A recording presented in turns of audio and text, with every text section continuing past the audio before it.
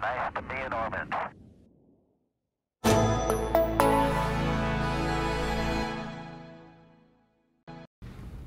So this is what we do. We compete mostly with gallium arsenide. And this is where my title and change in industry. When we started the company, everything in RF was gallium arsenide. We started selling mixers against gallium arsenide. We started selling switches against gallium arsenide. We then got into the handset business, and every gallium arsenide company was desperate to prove we were wrong. Why? Because GaAs fabs largely fill themselves up on switches. Switches are big area things. PAs are not. PAs are mostly one HBT, and then you do an incredible spaghetti of components around the queen bee, and you make a great PA. But you don't put much on there. You just make transistors. So to keep a fab full, and fabs don't run well half full. They don't run well third full. They are incredibly expensive. They're all fixed cost. You have to keep them full or you can't stay competitive. Most GaAs fab companies filled up their fabs on switches. So a CMOS switch was a serious existential threat. We had CEOs from Skyworks, from RFMD going into our customers. We saw them coming out, and the customer was telling us, you know, those guys are in here, they just dropped their price by 50%. They said your stuff will never work. They said it's never going to be reliable. Don't rely on a startup company. And my response was, if they're that sure of how bad we are, why did they just drop their price by 50%? And those companies stuck with us. Today, those companies now say we're the biggest RF SOI switch companies in the world. Why? Because they stole all of our intellectual property and they copied it. Okay, that's for the courts to settle. But the point is the GaAs guys are moving to CMOS. And they're closing their fabs. RFMD just sold the huge Filtronics GaAs fab that they bought 5 years ago. They just closed it. Most of the GaAs guys, if they're not in optoelectronics, which prints money for them, the fabs are closing, which means all the other stuff. We're squeezing them out from the bottom, and gallium nitride is squeezing them out from the top. You want a power amp? Really? If you really want a power amp, you're going to use gallium arsenide? Most of our customers are saying, not for us.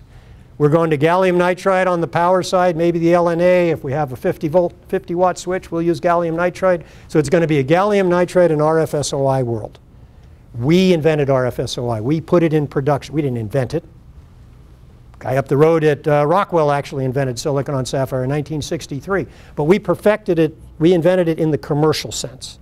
And we put it in the market, and we spent $750 million doing it. And that is basically the story of the entrepreneurial experience here. This is technologically a work of art.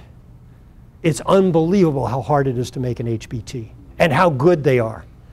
But they're simply not going to compete with CMOS PAs. Why? Because CMOS PAs can be integrated with CMOS switches and CMOS tuning elements and CMOS other things in the RF front end, and all the power supplies and all the digital logic. It's all going on a single chip. And I challenge you to find any time in this history of this industry where a module solution lasted against an integrated solution. Let's see. How did Seymour Cray make big, fast computers? That's right, discrete transistors on copper boards with water running through it. And how do you do a supercomputer today? CMOS. With hundreds or thousands of microprocessors, all made in CMOS, cool enough that you don't need water cooling. There's no way that Seymour Cray was a handcrafted, essentially a big module. CMOS wiped it out. CMOS wiped out IBM in the hardware business. CMOS wipes out everything because it can integrate. So as we scale these channels, we get more and more GM. We can do all these other things, and basically we changed the industry because once we shipped that 1 billionth and then 2 billionth chips and then went public so all our competitors could see just how penetrated we were into all these markets, they literally within months had switched to SOI. Just like Andy Grove did back in 1983 when he said, I'll never use CMOS. Or you see this throughout history. There's actually a recorded member of the board of directors of the Standard Oil Company, the most powerful company and the richest man ever in the United States. And he had a board member that said, There's no oil west of the Mississippi. I'll drink every drop. 2 months later, Spindletop came in and doubled world oil production with one oil well and found the great oil fields of the southern United States. So just because somebody who's already in the industry is saying you can't do it, that's actually, you have to hear that if you're going to be a successful entrepreneur. I was fortunate enough to be mentored by a man named Bernie von der Schmidt. He was the founding CEO of Xilinx, and you guys, the FPGA company. I met him the afternoon Xilinx was going public the next morning. He had bankers coming and going. He had lawyers coming and going. He had his COO coming and going. Everybody wanted a piece of Bernie. He spent 2 hours because he used to run RCA laboratories, and when he saw what we had, he said, Ron, if you really fix silicon on Sapphire, you've got something. But everybody in the world is going to tell you this will never work because it didn't work for them. But don't be fooled. The risk protects you. I get a chill saying that today because that was a driving force in my thinking for Peregrine for the next 20 years. I thought this guy is one of the stalwarts of the industry. He created CMOS at RCA. He sent it to Japan. The whole fabless business model came from Bernie von der Schmidt. He developed color television under RCA. The man is just one of the great unsung heroes of the industry. And here he is telling me risk protects you. I thought risk was a 4-letter word. I thought what goes with risk? Risk avoidance, risk control, risk management, risk analysis, not risk embracement. Did anybody ever heard that phrase? Bernie told me that. But he said, here's why.